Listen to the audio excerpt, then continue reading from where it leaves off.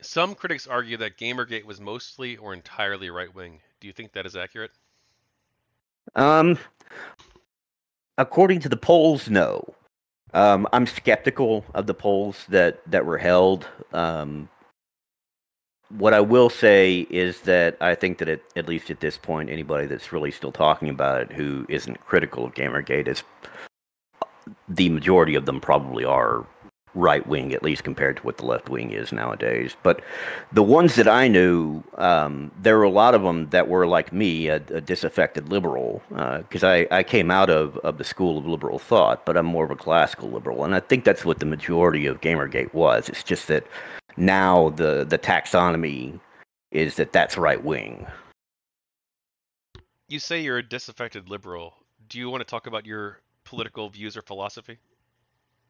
Um, I mean, I think we're really doing that already. I support strong speech rights. I think that obviously government shouldn't be involved in censorship, which we've now found out is a huge problem, way bigger than we thought it was before. But I think that it's an even bigger problem socially because uh, it's very easy to sorry, I'm giving you some dead air too. Oh, you're totally It's cool. Dude, take as long as you need, man. I care about okay. the book 1,000 times more than I care about the stream, so. Okay. Yeah, that's honestly that's the core of my political ideology is the concern with not just First Amendment rights because that's U.S. specific, but the but also the larger issue of censorship being caused by social pressures. So that's really my main political concern. Have your politics changed since Gamergate or perhaps because of it? Yeah, they have. Um, it's it's honestly what made me realize that Democrats and I no longer share the important core values that I thought that they did previously. Um, I remember having a discussion early on. This would have been early 2015, I think, with somebody uh, that was a critic of Gamergate, and we got into the discussion because I told them that I usually vote Democrat, although I didn't consider myself a Democrat. I usually voted Democrat. And they're, dang it, stop going, stupid thing. Uh, and I told them that I usually vote Democrat, and then I expressed my concerns about First Amendment violations and due process rights and things like that. And the uh, it just kind of shocked me because the person was like, "Well, then why the hell would you vote for Democrats? We don't have those values." And I was that was just it was shocking because that guy was he was progressive and he voted Democrat, and I was like, "Wow," you know, didn't realize that until then uh, that Democrats were so far off the path that I thought that they were on. And so my politics sort of changed in that my voting habits changed because after that I voted either independent or Republican. Although I still vote for the same values. Did you vote for Trump? You don't have to answer if you don't want to, by the way. No, I didn't vote for Trump either time. In fact, You say that the Democrats are no longer believing in liberal values like free speech. Do you think that the Republicans are good defenders of liberal values? uh, I don't. However, I think that they're a better defender than Democrats at this point. I don't want to get Like too big they're into like Oh, God. I was just gonna say, like they're both bad at it. It's just that Republicans, at at least at this point, care about it a little bit more, in my opinion. I don't want to get super big into politics since that's not what this interview is about, but I do think it's worth Mhm. exploring a little bit more, okay? Okay, If that's cool with you. yeah, that's fine. Democrats or people who are more on the left might say that Donald Trump represents a break from liberal values and democratic norms and traditions. to a very significant degree. Do you think that's not? What do you think of that assessment? They're probably right.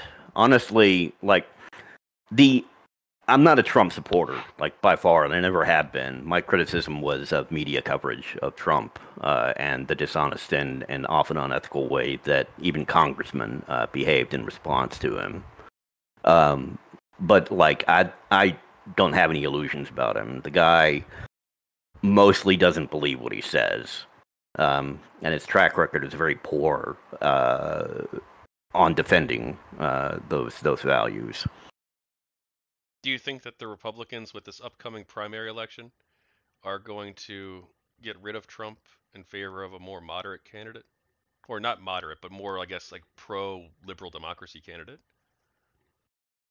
Um, I honestly don't know. It's kind of a coin flip.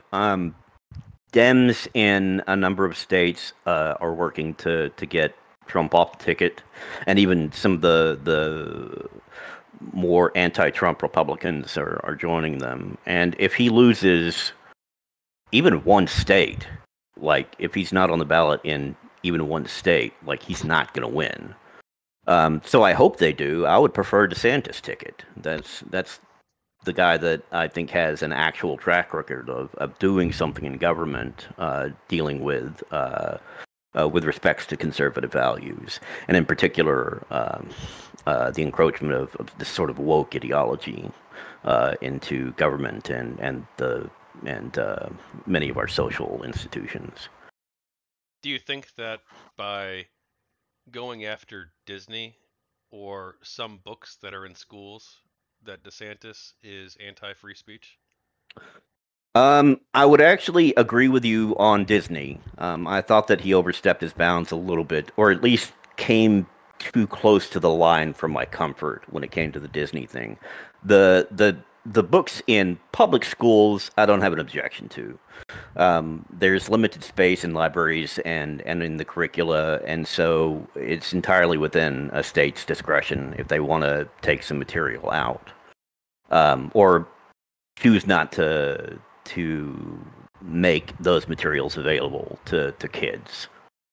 But I did the thing that bothered me about DeSantis was that he also went after like universities in that bill, or it wasn't him; it was the Florida Congress, but he supported it. Um, and so that I had an objection to because it's one thing where you're dealing with kids. You do actually need to be kind of careful what kind of explicit material you give them. But with adults, no, that was going over the line. Are you okay with gaming sites criticizing games through a political or religious lens, such as a Marxist, feminist, Christian, or other lens? Yeah, they should be able to do that. I disagree with them, and I usually object to their reasoning because their reasoning is usually very flawed. But they should be able to do that. Do you think that there's any value at all in that sort of political critique? Yeah, yeah, and just as I would object to them trying to shut down that discussion on our side, they should be able to have that discussion because there is probably perspective in what they're saying uh, that has some value, even if I disagree with a lot of the reasoning surrounding it. One of the GamerGate people I talked to a couple of days ago argued that they believed that the website should be free to criticize them, but that if they do that, they shouldn't put official review scores on them. What do you think? Um, that's a tough call. Um, that is a judgment call, in my opinion. Maybe I would say like if they labeled it well to say, hey, by the way, we're taking this score through a political lens, right? Well, that's fine as long as you're telling people. It's when you try to hide that fact behind a bunch of jargon or present it deceptively that it becomes a problem, especially when it affects commerce, which it would. Some people say that Gamergate was the first battle of the culture war. Do you have any thoughts on that framing? That is almost true.